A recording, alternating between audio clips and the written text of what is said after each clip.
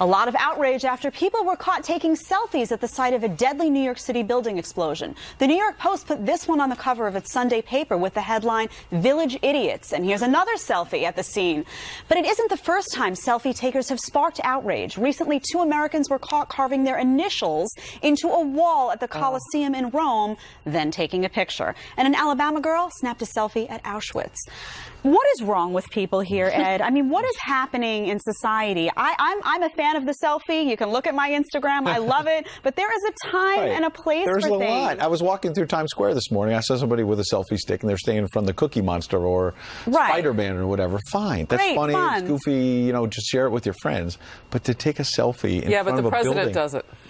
Now, you've got a whole new generation. No, and I'm not just picking on the older adults and protecting the little kids, although as a mom I do that often.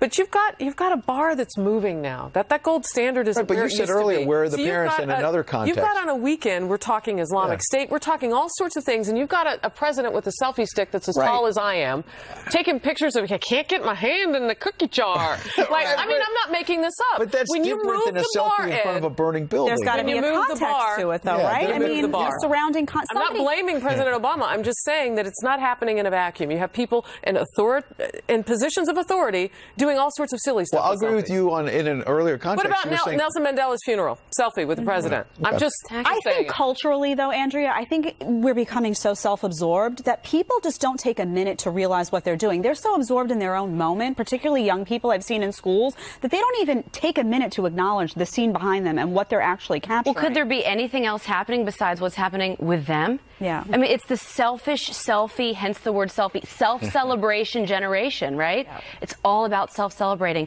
There's no such thing as TMI, as Lena Dunham says. Everything is important. So if everything is important, then nothing's important, right? If it's all risen to the level of heightened, emphatic, is everything so important? I just ate a salad, America. Let me take a picture. Let me show you me eating the salad. Look at me, eating the salad. Isn't that amazing? No, it's not, Andrea. No one cares. I mean, I'll take selfies now and then, but you see a generation, and as Harris points out, that the bar has been moved, and let me tell you something, we're tripping over it. Right. And it's been moved so low, we are stumbling over it. There are simple bounds of taste, and people should be smart enough to realize you don't take a selfie at Auschwitz.